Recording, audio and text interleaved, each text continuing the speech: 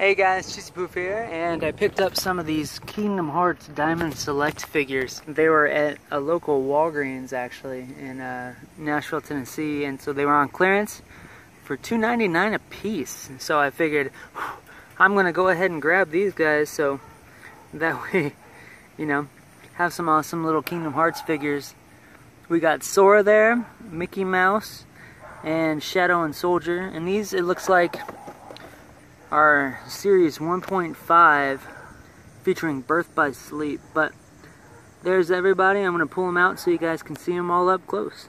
They all actually look pretty fantastic here, but showing it off, I took the Keyblade from Mickey's thing and actually gave it to Sora.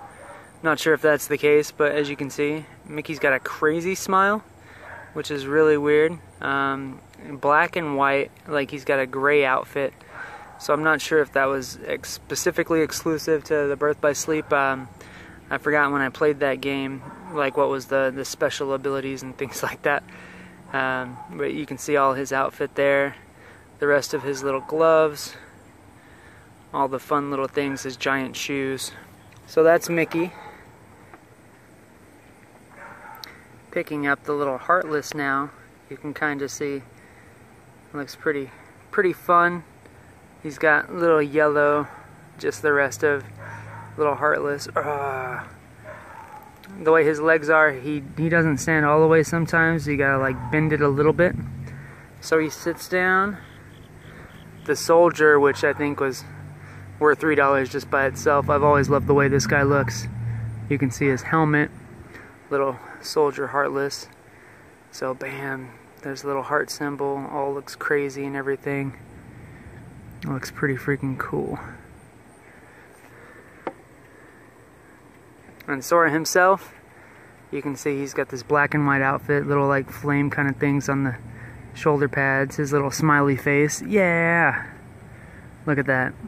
And then all that fun stuff. I feel like it's Dream Drop Distance the way that some of the outfits look like, but it says Birth by Sleep. You can see it's got little stars on it all over the place. He looks awesome with it. The rest of his shoes and everything. And look, there's even a little chain on the actual Keyblade, which is cool. The rest of his hair looks pretty fancy and everything. So, just having them all together there looks pretty freaking cool right there, you know?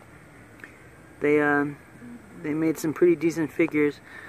Mickey's expression definitely scares me, but some fun stuff. So definitely let me know what you think of these little Diamond Select Series Kingdom Hearts figures.